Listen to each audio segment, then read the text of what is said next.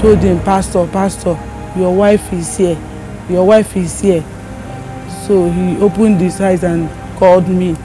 Then I answered. I began to ask him, do you want to leave me and these kids and go? That you should not do that. He asked me, where is he? I told him, Borromeo Hospital.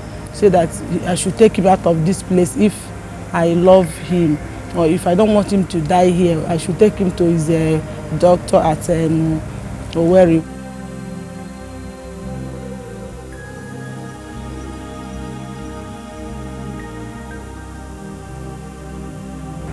As we were going, my husband called me that I should take care of the children and the ministry, that he has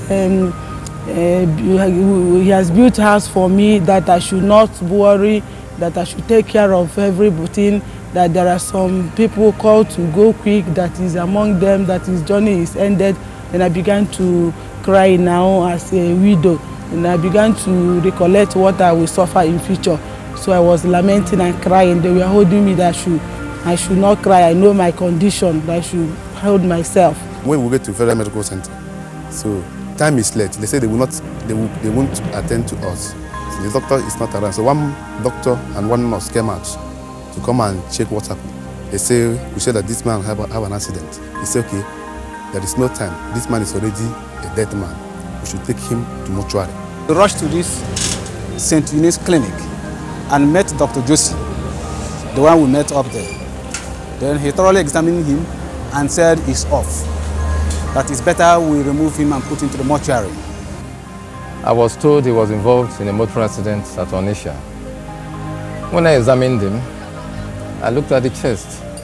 There were no respiratory movements. I listened with the stethoscope.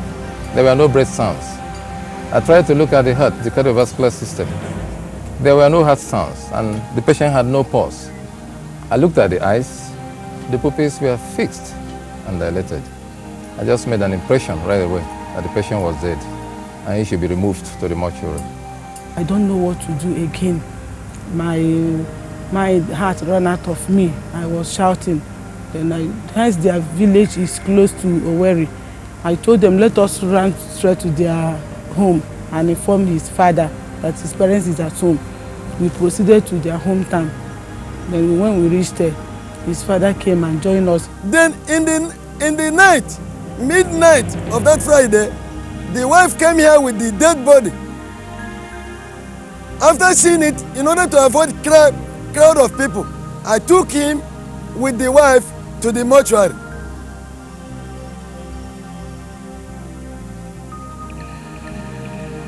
When they brought him in here, he was being brought by the father and the wife. Then there's no life in him, no heartbeat, no any sign of breathingness. They accepted him as a corpse. Then after all those, I checked all around the body and everywhere is so stiff. That was what gave us the strength to start our procedure.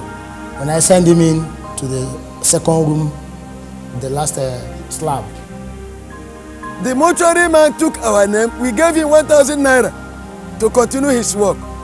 Then on Saturday, I left here to Onitsha again to bring home the children and the wife and my own first son that is living at Onitsha. I brought all of them home here. As I brought them, we were here sleeping together before the wife cried. But I began to call upon the name of the Lord. I began to remind God of his promises. And number one, this year God told me in Isaiah 61 that I shall not experience any violence in my home again, that I shall be called the city of the Lord. So when anything that happens, I will hold God on that word. I say, this is one of the violence, it has come again, and you promised me that I will not experience them again. Why this one? So that is always motivate me to hold God firm, so that that violence will disappear from my way. And another verse that always appears to me is Hebrew 11:35. Women receive their dead bodies to life. So the moment I read this place, it always put force in me to hold God and act. So that night, when I remembered all these things, I said, no, it cannot happen. I must do something to prove God again. On Saturday, while we were sleeping in the night, the wife of my son, for I took him to the mortuary. He said, the woman said that the husband is disturbing her, that they should carry her to Onitsha for Reverend Bonnke.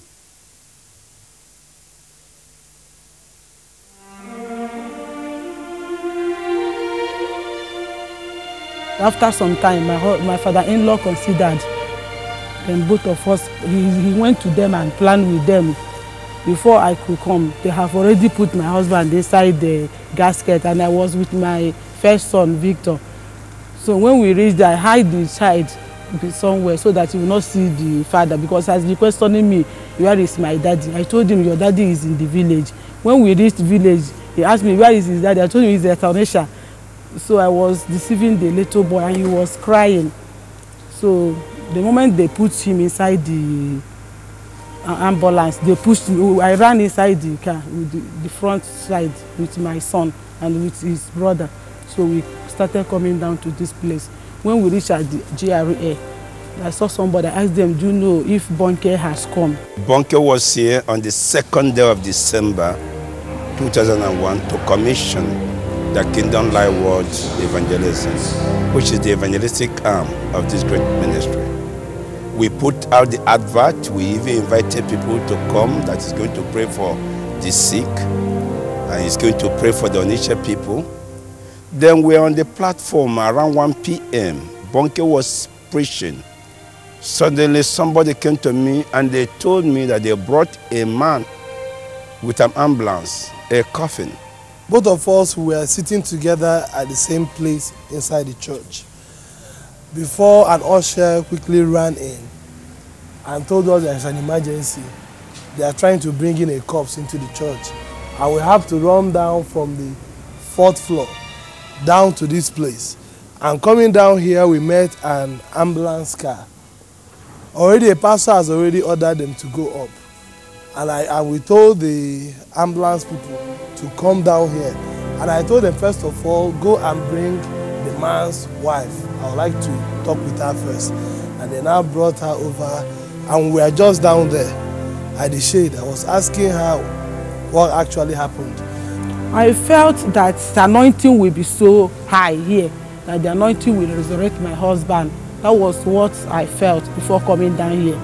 Both of us, we consulted together. I told him that it would be a very big embarrassment bringing a corpse inside the church. And what do we do that wherever we are, that God is, that if God wants to perform a miracle for the man, the place where the man is does not really matter. Then the security men, because we have security men from the state government and the federal government, the SS people, the mobile police unit, they were there. They ordered the ambulance to stop and demanded that they will open the casket to make sure that they didn't bring in bomb, telling people that it's a dead person. When they looked at him, it was a coffin, it was a dead person. They ordered them to close the casket. Then that was the time